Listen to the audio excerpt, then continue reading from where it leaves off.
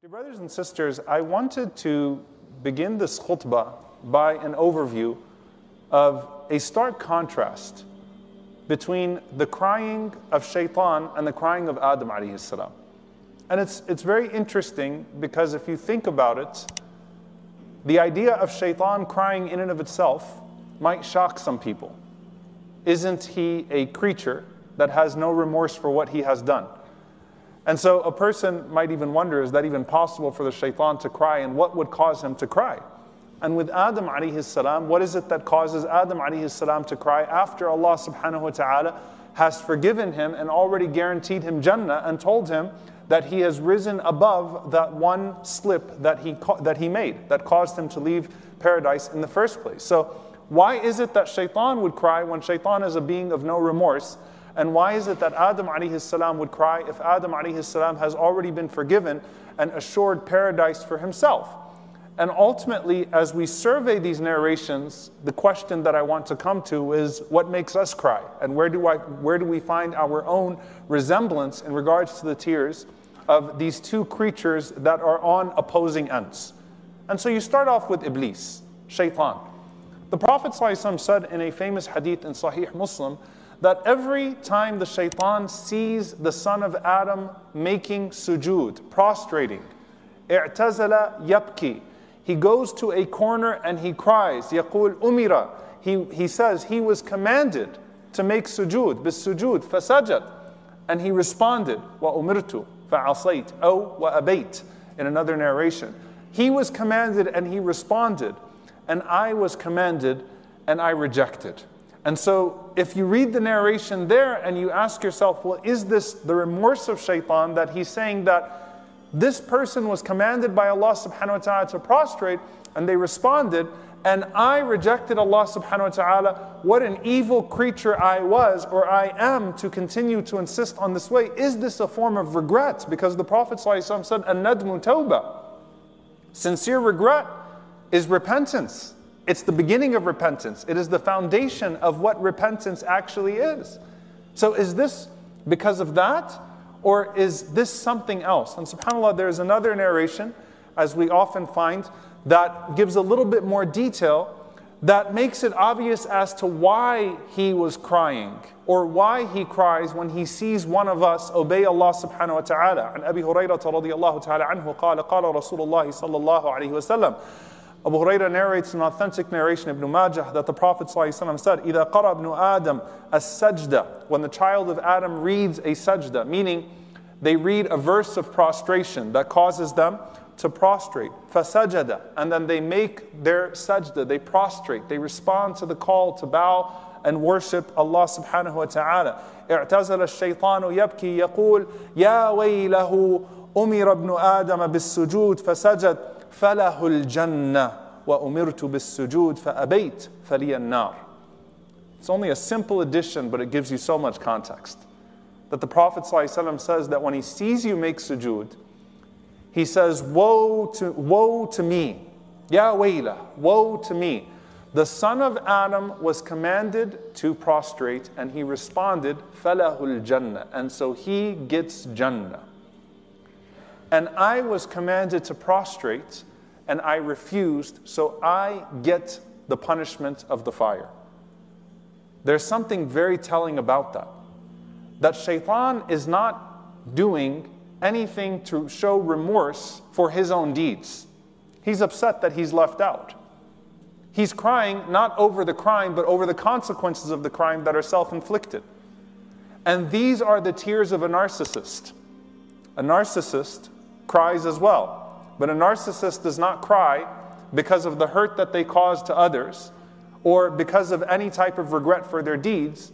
They cry because they are always the victim of their own stories, even when they are the criminals in their own stories. And so he's crying because he lost Jannah, not because he disobeyed a Rabb, a Lord who should not be disobeyed, a merciful Lord who did absolutely nothing to be disobeyed. Ya abati la ta'bud al-shaytan, inna al-shaytana kana lil-rahmani asiyya. When Ibrahim a.s. spoke to his father and he said, "Oh my father, do not disobey, do not worship the shaitan. Verily the shaitan was to a merciful Lord, exceedingly disobedient. Allah subhanahu wa ta'ala did not give him anything for him to truly disobey him the way that he did. But he's crying over missing out on Al-Jannah. What are some of the other narrations about his tears, about his actual crying? Abu Hurairah radiallahu ta'ala anhu narrates that Shaitan cried at the revelation of Surah Al-Fatiha. Why? Because no one who asks Allah subhanahu wa ta'ala for guidance 17 times a day will be misguided. No one who asks Allah subhanahu wa ta'ala for his pleasure 17 times a day sincerely will attain his wrath instead. And he knows that.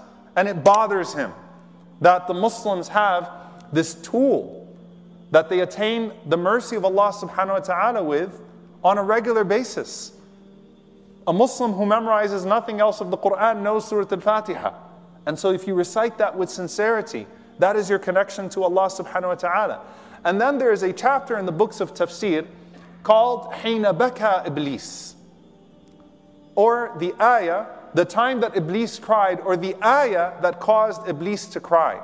And it's based on a narration from Anas ibn Malik radiallahu ta'ala anhu and Thabit al-Bunani radiallahu ta'ala anhu, that when Allah subhanahu wa ta'ala revealed the verse in Surah Ali Imran, وَالَّذِينَ إِذَا فَعَلُوا فَاحِشَةً أَوْ ظَلَمُوا أَنفُسَهُمْ ذَكَرُوا اللَّهَ فَاسْتَغْفَرُوا لِذُنُوبِهِمْ وَمَنْ يَغْفِرُ الذُّنُوبَ إِلَّا اللَّهُ وَلَمْ يُصِرُّوا عَلَى مَا فَعَلُوا وَهُمْ يَعْلَمُونَ.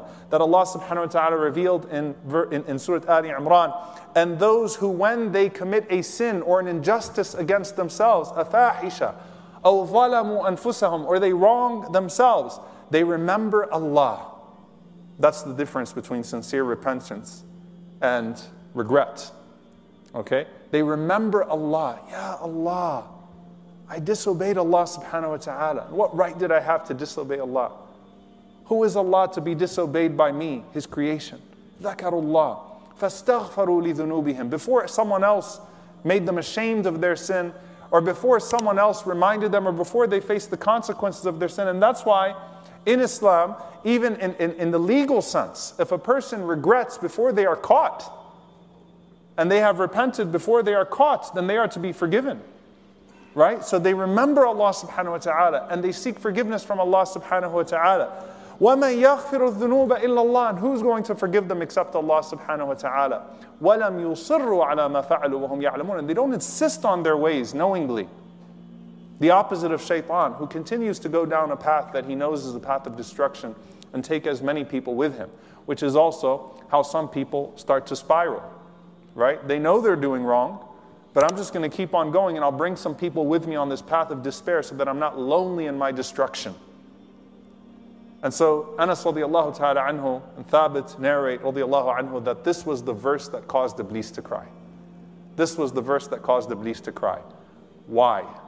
And that's where you find another narration that explains it.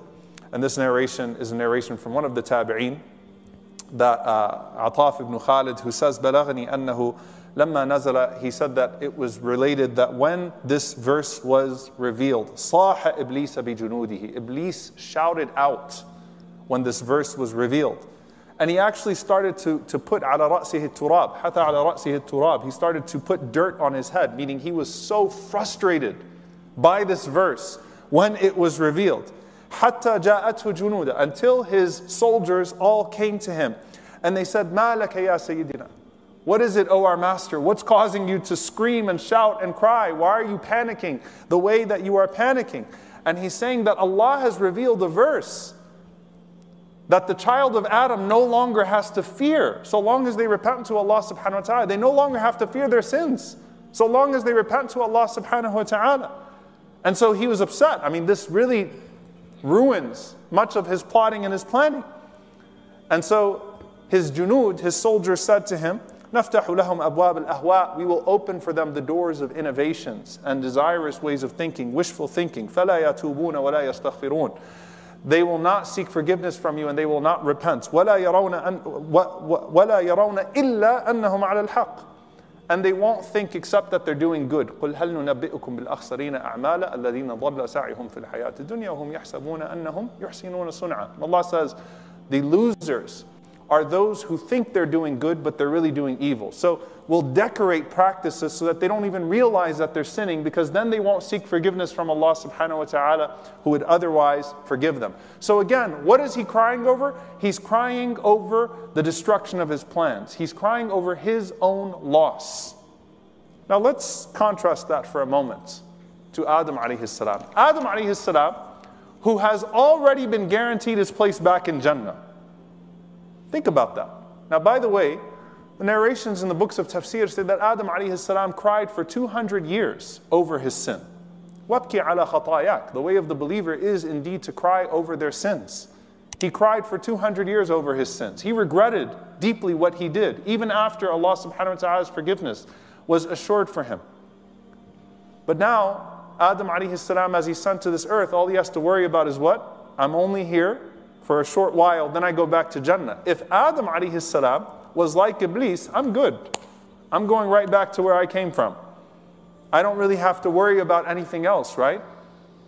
Look at what the Prophet sallallahu alaihi wasallam said when he met Adam alayhi salam. فَلَمَّا عَلَوْنَا السَّمَاءَ الدُّنْيَا فَإِذَا رَجْلٌ عَنْ يَمِينِهِ أَسْوِدًا وَعَنْ يَسَارِهِ أَسْوِدًا قال فإذا نظر قبل يمينه ضحك وإذا نظر قبل شماله بكى. Prophet ﷺ said, I saw this man on the night of Al-Isra wal Mi'raj when Jibreel alayhi salam ascended with me. And he had this large group of people that were going to his right. And he had this large group of people that were going to his left. And when he looked to his right and he saw that large group of people, ضحك, he laughed out of joy. And when he looked to his left and he saw this large group of people that were going to his left, baka, he cried out of sadness. قلت يا جبريل من هذا?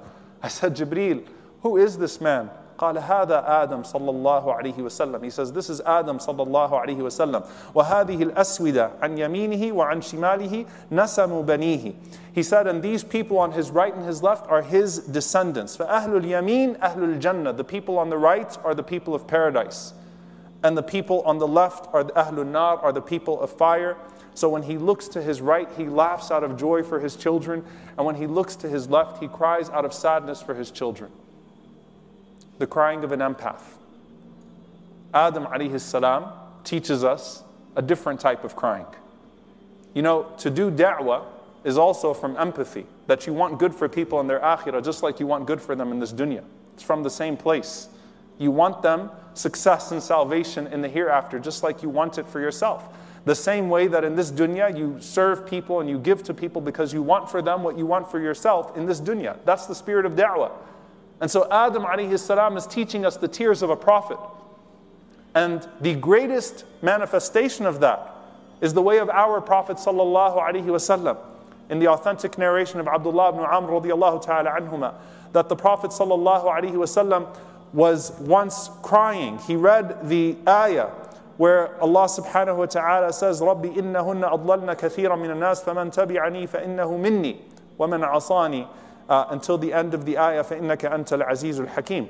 That Allah subhanahu wa ta'ala tells us about the dua of Ibrahim alayhi salam, where Ibrahim alayhi salam is complaining about some of his children, some of his descendants that go astray. And the Prophet sallallahu alaihi wasallam raised his hands to the sky. قال اللهم أمتي أمتي وبكى صلى الله عليه وسلم.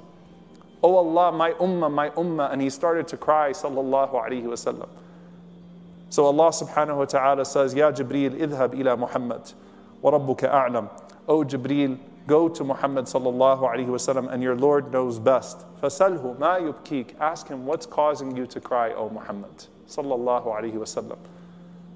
فأتاه جبريل عليه الصلاة والسلام فسأله فأخبره رسول الله صلى الله عليه وسلم بما قال. So he came to the Prophet sallallahu alaihi wasallam, and the Prophet sallallahu alaihi wasallam said, Ummati, ummati, my ummah, my ummah. فقال الله يا جبريل. Allah subhanahu wa ta'ala says, O Jibreel, idhab ila Muhammad, go back to Muhammad sallallahu alaihi wasallam. فقل له إنا سنرضيك في أمتك ولا نسوءك. O Muhammad, we will please you with your ummah, we will not disappoint you. We will please you with your ummah, we will not disappoint you. That was the crying of the Prophet sallallahu alaihi wasallam. And that's why his one dua on the Day of Judgment is a dua of intercession for other than himself. It is the epitome of what a prophet cries for. And subhanAllah, the ulama point to the fact that the Prophet ﷺ, if you look at his crying when he was rejected by his uncle Abu Lahab, compared to his crying when he was trying to prompt his uncle Abu Talib to say La ilaha illallah, the buka, the crying of the Prophet ﷺ with trying to save his uncle Abu Talib was far greater than any crying when his uncle Abu Lahab was humiliating him and harassing him. So it brings us to a question. Do you cry like an empath or do you cry like a narcissist? Do you cry like a worshiper or do you cry like a devil? The Prophet ﷺ, who cried over the harm that was being inflicted on other than himself, more than the harm that was being inflicted on him. The Prophet ﷺ, who cried for the salvation of the same people that were causing him suffering in this world. That's our Prophet ﷺ. Dear brothers and sisters, we examine our hearts because now is a time where people express vulnerability. And vulnerability in and of itself is good. It's good to be vulnerable. But if some people express vulnerability only as a means of gaining sympathy so that they can escape accountability for their deeds and the consequences of their deeds, that's not positive. What makes you cry? What gives you hem? What gives you anxiety? What causes you to grieve? Think about it. And it's not something that you can answer to me. It's something between you and Allah subhanahu wa ta'ala. And if someone says, well, I don't cry at all, then soften your heart with the two things that are the opposite of what Iblis brings. And that is the recitation of the Quran, وَامْسَحْ عَلَى رَأْسِ الْيَتِيمِ. And the Prophet ﷺ saying to accompany the orphans, to accompany and engage with the people that are suffering. The remembrance of Allah subhanahu wa ta'ala, dhikrullah, the remembrance of Allah subhanahu wa ta'ala in private moments of solitude, where you cry at the remembrance of Allah subhanahu wa ta'ala and the recitation of the greatest reminder, which is the Quran. And then for other than yourself, whether it's the Uyghurs or our brothers and sisters in Palestine or wherever it may be, you cry. You actually bring yourself to cry and make dua for people. Soften your heart. SubhanAllah, are we so hard with our hearts that we can cry watching a movie about fictional characters, but we can't cry watching the real life suffering of our brothers and sisters? That's a problem. Soften the heart with the recitation of the Quran. Take moments of solitude. Don't turn stuff off. No, and cry like a prophet, not like a devil. Don't be someone that grieves only when they lose out, but grieve for what others are missing as well. And let that drive your da'wah, let that drive your spirit, let that drive your worship. May Allah subhanahu wa ta'ala grant us those hearts and those eyes and those supplications. We seek refuge in Allah subhanahu wa ta'ala from eyes that don't shed tears, from hearts that are not moved, and from supplications that are not answered. أقول قولي هذا واستغفر الله لي ولكم ولسائر المسلمين فاستغفروه إنه هو الغفور الرحيم.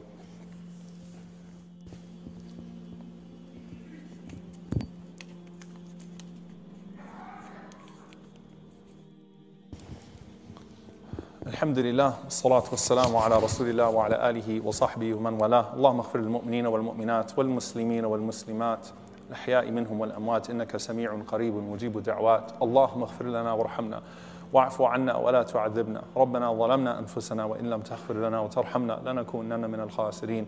اللهم إنك عفو كريم تحب العفو فاعف عنا. اللهم اغفر لوالدينا رب ارحمهما كما ربونا صغارا. ربنا هب لنا من أزواجنا وذرياتنا قرة أعين وجعلنا للمتقين إماما. اللهم انصر إخواننا المستضعفين في مشارق الأرض ومغاربها. اللهم اعز الإسلام والمسلمين. اللهم اعز الإسلام والمسلمين. اللهم اعز الإسلام والمسلمين وأذل الشرك والكاذبين ودمر أعداء الدين. اللهم أهلك الظالمين بالظالمين وأخرجنا وإخواننا من بينهم سالمين. عباد الله، إن الله يأمر بالعدل والإحسان وإيتاء ذي القربى وينهى عن الفحشاء والمنكر والبغي يعظكم لعلكم تذكرون. فاذكروا الله يذكركم واشكروه على نعمائه يزد لكم ولذكر الله أكبر والله يعلم ما تصنعون. وأقم الصلاة.